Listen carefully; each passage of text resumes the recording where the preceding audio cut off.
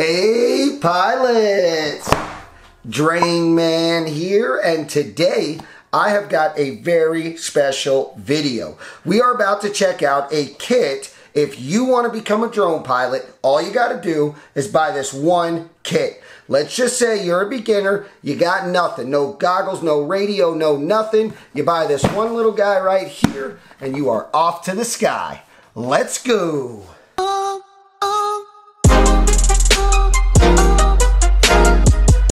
Alright, so you've seen some videos, you see what FPV is, you see the pilots flying around, having a good time, doing some crazy sick stuff, and you want to dive in, you want to be a part of, you want to get yourself a drone, you want to get some goggles, and you want to shred some clouds. Well, I can tell you where to start, or I can send you to 100 videos that are going to walk you through a bunch of stuff that'll finally get you in the air about $2,000 later.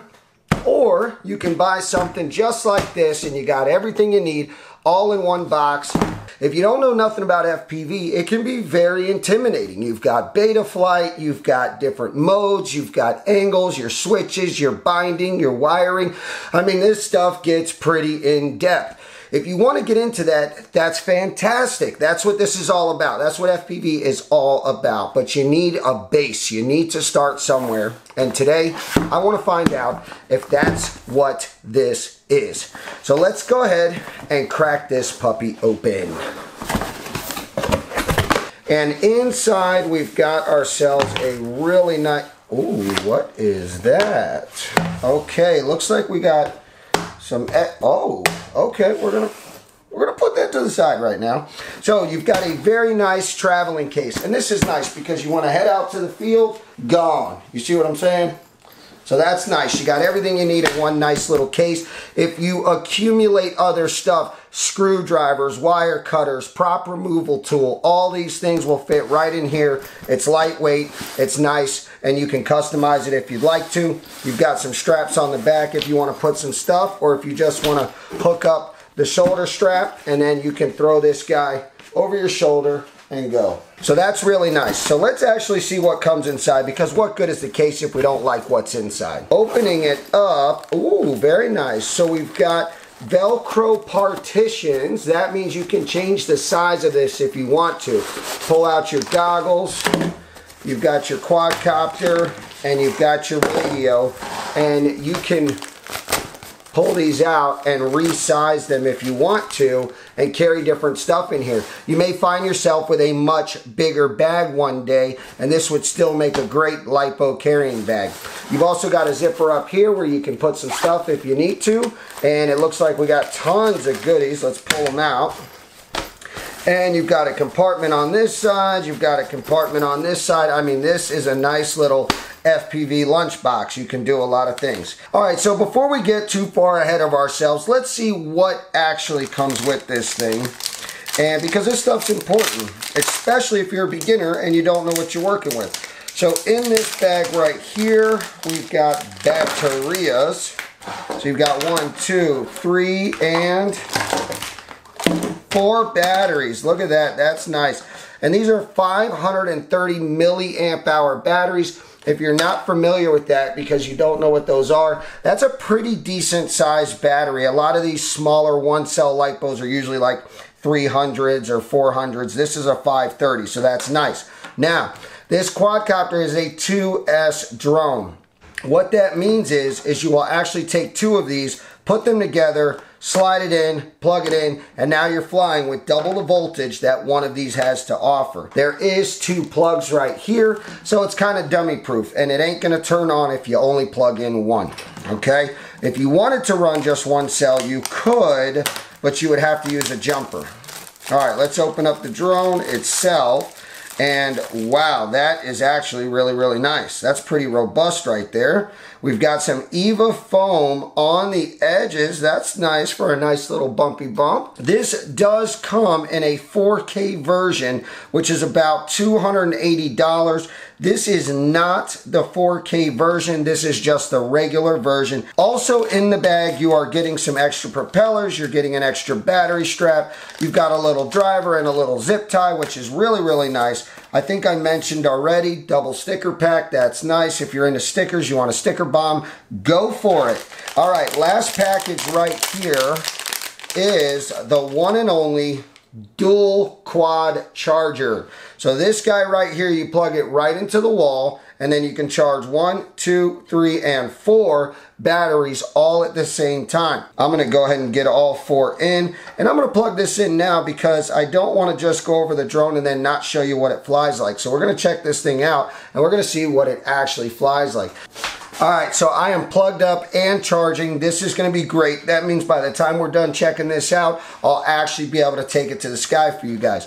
All right, so talking about the drone a little bit, let's dive into this, guys, so you can see what all you are looking at when you purchase this thing. So if you had the 4K version, you'd be going 4K 60 frames per second.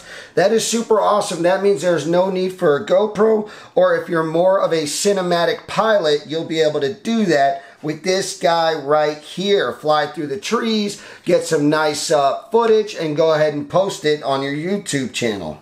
Motor to motor, you're looking at about 79 millimeters. It does run a 12 amp F4 all-in-one board, and it's not an F405, it is a F411, which is used more in the micros. Other than that, you've got the MPU 6000, you're running Betaflight. It does have Betaflight OSD on board. Your ESCs are 12 amp, which is more than enough for a drone of this size, and it's not just 12 for the whole thing. It's 12, 12, 12, 12 because all 4 are 12 amps. You have 4 motors, so that means although it's one board, it is 4 ESCs in there. Now in the non-4K version, which is this guy right here, you do have the RunCam Nano 2. It is a nice little guy, great picture. If you have the 4K version, it is the Caddx Loris, which is a 4K 60 frames per second.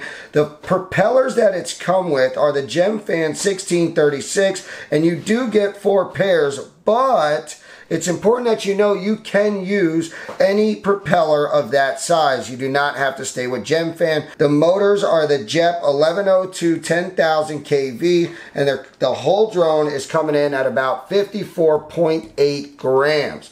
So that is actually quite impressive for a little guy like this. I'm digging it. I don't know what it's going to fly like. It looks like it's a little bit on the heavy side, and then we're going to stick 2 batteries in there. I don't know. Is it going to be a little wobbly? We'll find out.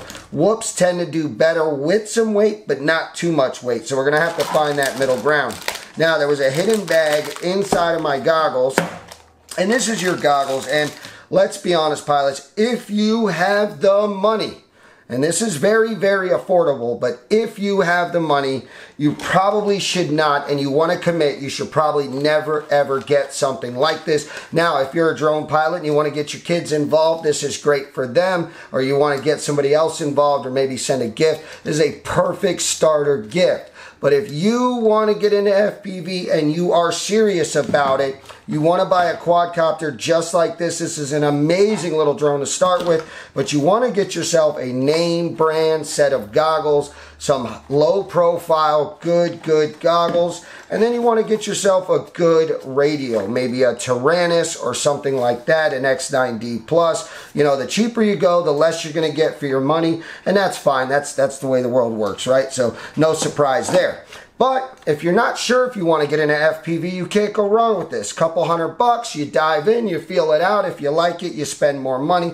That's up to you. Me personally, I don't like buying something that I'm going to grow right out of. It's completely pointless. Goggle-wise, let's see what we got real quick for the people that are interested.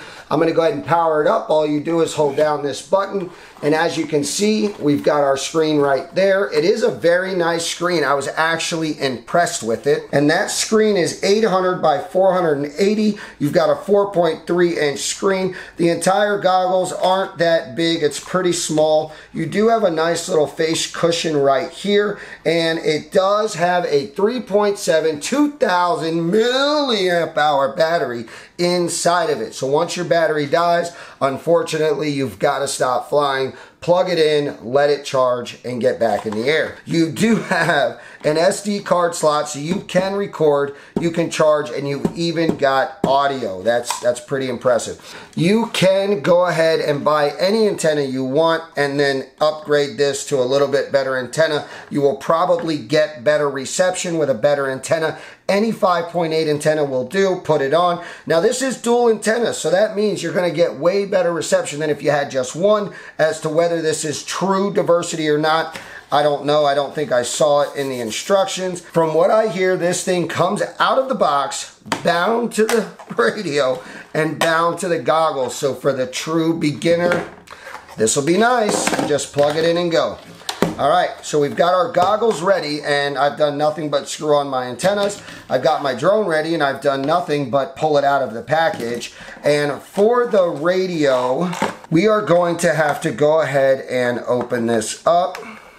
Super simple. And you're going to need some AA batteries. So obviously this means that it won't be rechargeable when your AA's die. You'll need to get more, but throw some extras in your bag and have them so when they die you're not out of luck. Alright, so putting the batteries in, as you can see, was very, very simple. So now I'll take the small screw and I'll screw it back in. And they say this works right out of the box. We're going to find out. I'll be the judge of that. Oh, it works right out of the box. Impressive. We've also got our charging cable and some type of AV adapter or whatever this is. So plug it in if you need it for something. I don't. Me, I'm just going to fly. That's why I bought it. I'm going to fly. Now, this radio right here does have a little bit of a plasticky feel to it. The gimbals feel really good. I'm not going to lie about that. They do actually feel really nice. You can twist this up and adjust your throw. Boom. See that? I just made this one longer just with a little twist. So you can adjust your height and throw if you'd like to. You've got your arm switch, which we need to have in the lock position. You've got a different auxiliary if you want to hook something else up. Go ahead. You've got 1, 2, and 3 different drones that you can store on here. You're on, off. You've got a bind in the back, and you've got another button. I'm not sure. You may be able to program that to something like an another auxiliary switch. I don't know. Then you've got your normal, your buzz, and your crash flip. You lose this drone and cannot find it, put it in buzzer. It'll beep. You walk, listen for the sound, find it, you're good. If you crash and you're upside down, go ahead and put it in crash flip, which is turtle mode, and you'll be able to go ahead and flip out of that sticky situation. And for acro, horizon, or angle, very simple. Acro means that the drone becomes fully acrobatic. You can do full twists, spins, flips, tricks, whatever you want. You can do all the stuff you see all the pro pilots do. And then you've got horizon and angle. You've got a little hook loop right here for your lanyard, so you can strap it to yourself. Boom, get yourself a lanyard. And then you can just walk around with your radio hanging. Yeah. Alright. So that's pretty nice. Low profile antennas so they don't got you looking silly. That's pretty nice. Alright pilots, real quick. When we open this up, you might have seen that I got some extra goodies. If you're interested, let me know. I've got an F405 HD stack and I've got an F722 HD stack. And I've also got the new 18650 Ion cells. This is a 3000 milliamp hour pack, and not to mention it's smaller than your normal 1300, but at more than double the freaking capacity. So let me know if you're interested in seeing some of this stuff. Go ahead and drop it down in the comments and I will make videos on this for you. Alright, so I want to show you real quick how to do this. Very simple. If you don't know what you're doing, you just slide in one battery, and these are fully charged. I'll slide in the next battery. So it's a tight fit, which is a really good thing. You do not want this shaking and bouncing around. Now for weight distribution, do not have the batteries too far to the front or back. Try to center them the best that you can, keep them even. And then you'll just simply plug these in. Now you also need to have your radio on and your goggles on, so that way when this starts up, it can go ahead and connect to both of those. After you do that, all you got to do is arm your quadcopter, boom, and make sure your throttle's down, and slowly apply your throttle and begin to control from there.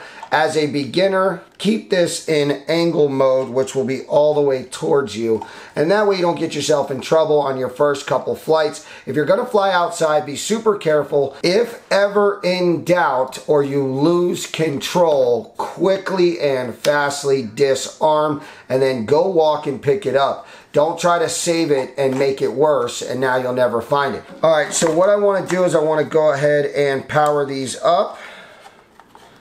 I just want to show you real quick that it does work and show you what it looks like. So I'm going to plug this in.